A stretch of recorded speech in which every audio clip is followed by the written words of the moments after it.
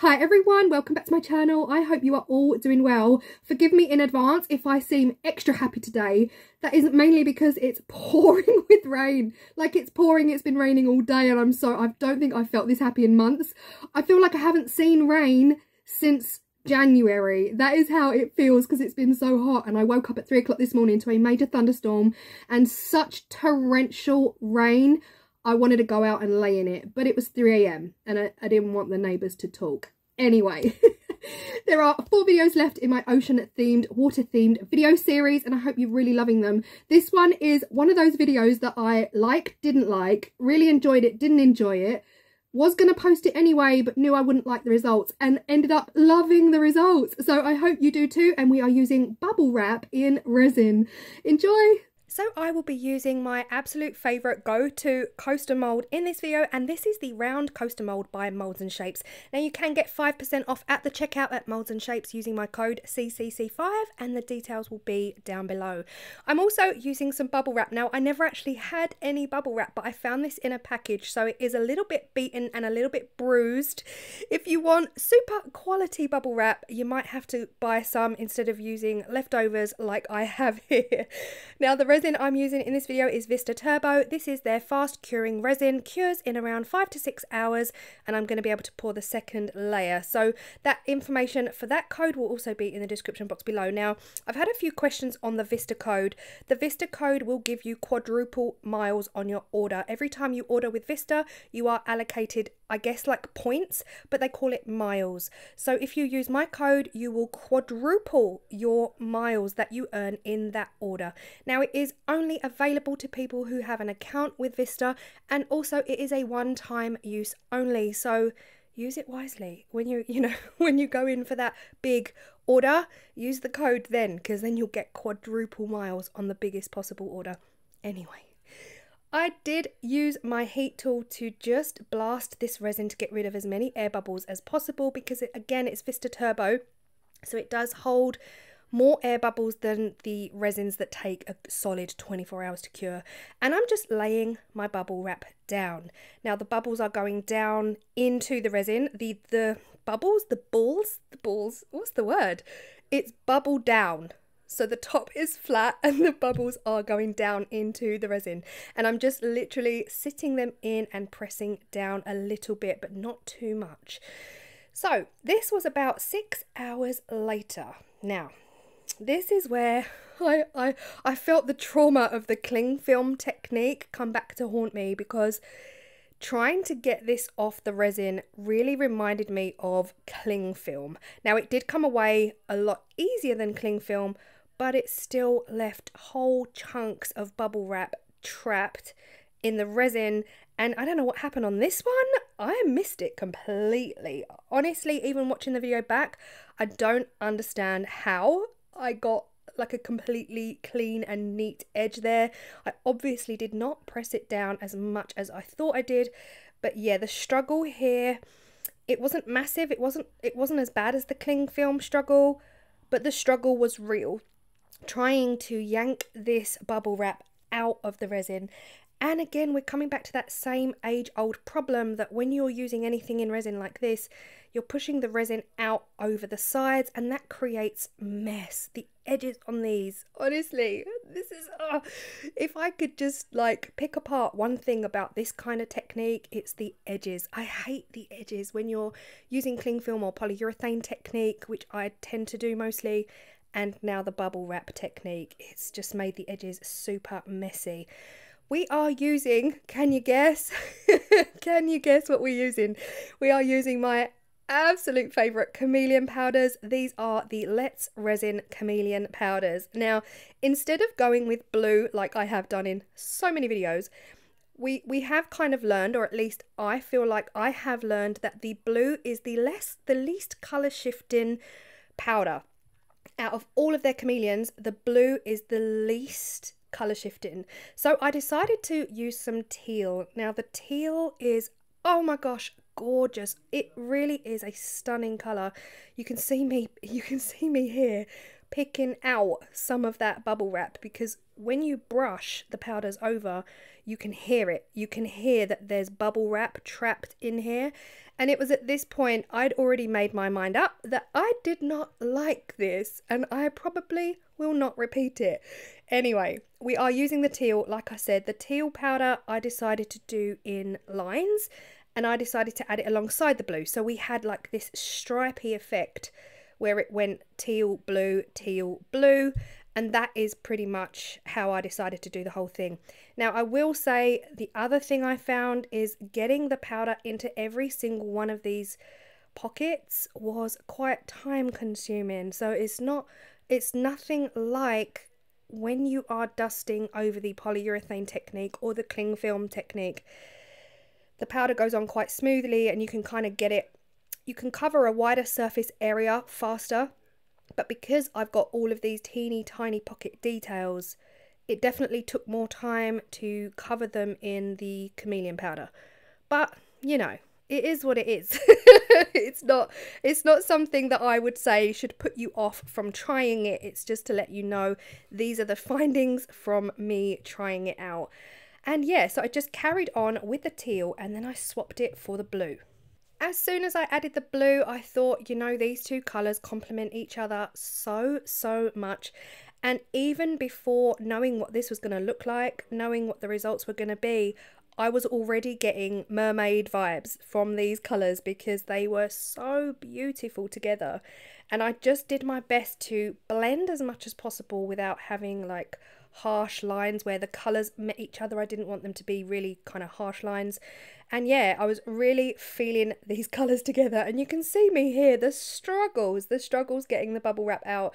Now, this is where I was saying at the beginning of the video, my bubble wrap was a little bit busted up. It had seen better days. You know, it had been in this box, in this package for literally months.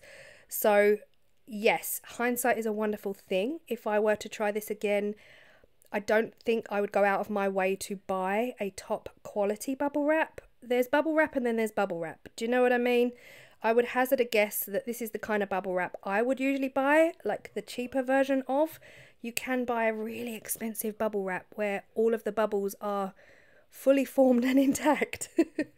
And I think that is why a lot of my bubble wrap got stuck in my resin. But hey ho, it is, like I said, it's a learning journey, and it was fun at the time, and we're all here together to learn about the pros and cons of using the bubble wrap in resin. So I'm just going to carry on, continue filling these up, and we'll come back. Once I had dusted all 4 coasters, it was time to fill them up. Now again, I'm using Vista Turbo because this allows me to do the whole project inside one day, which is really great. I'm using the Vista Colors range, the black pigment. Again, I know I'm a Vista ambassador, but I don't get cash in my bank. I don't get cash in my bank to let you know that this is a stunning black pigment. This is a beautiful liquid black, and when I tell you it blends so beautifully with the resin, I have used other black pigments on my channel in the past, and they're more of a paste. And sometimes when you get a paste, it doesn't quite mix as well. Whereas this is already a liquid, and it goes in like a dream, mixes like a dream, and pours like a dream.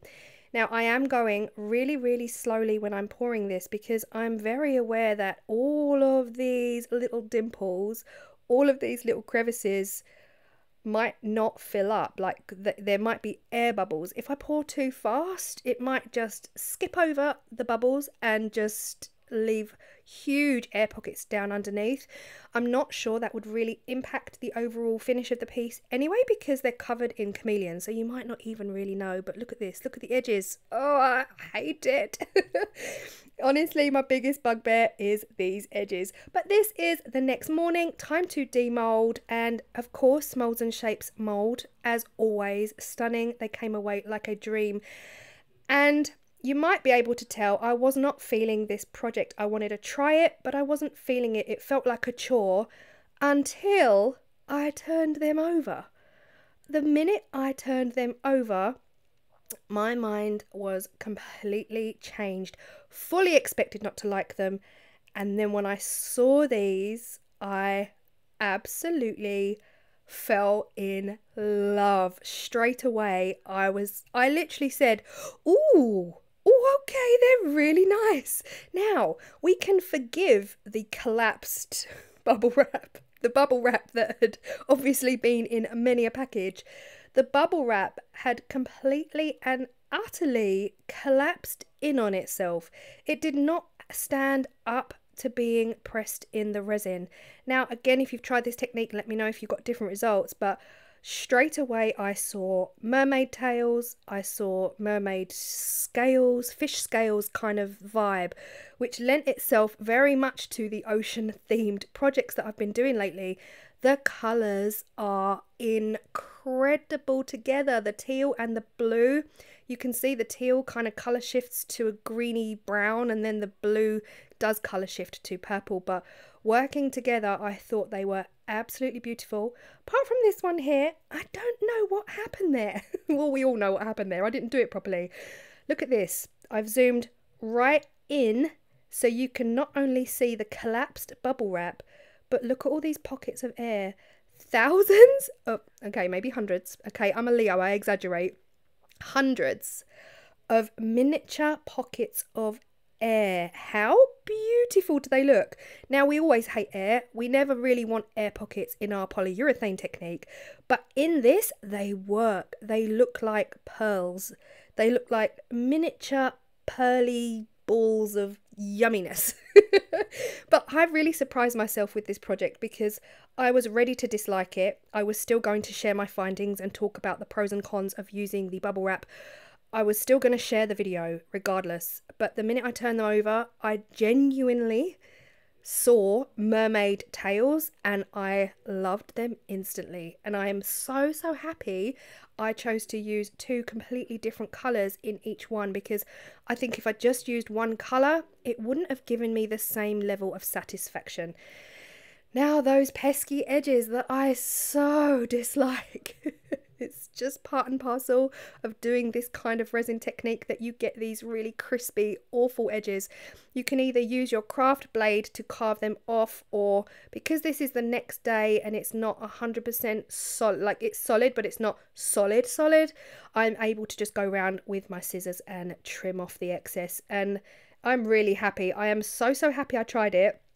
Honestly, really happy. Let me know your thoughts. Let me know if you've tried it, and if you have not already, hit that subscribe button. Please hit that subscribe button. It is free, guys, and I'm so close to 70,000. What? I say I'm so close. I'm closer to 70 than I am to 50. I hope you've really enjoyed this one, and they're definitely ocean themed. Tell me how you would finish them off. Would you put some cricket detail on there, or would you leave them as is? They will be finished off with either rubber dot feet or cork bases. Probably cork bases, because the underneaths aren't that pretty. They're just a little bit messy with the floating powders and things like that. But really enjoyed it. Would I do it again? No, I would not do this again. I wouldn't do it again purely because it reminded me way too much of the cling film technique, and honestly I just don't have time for that low energy. Like, it actually made me low. I was like, what have I done? It's cling film trauma all over again.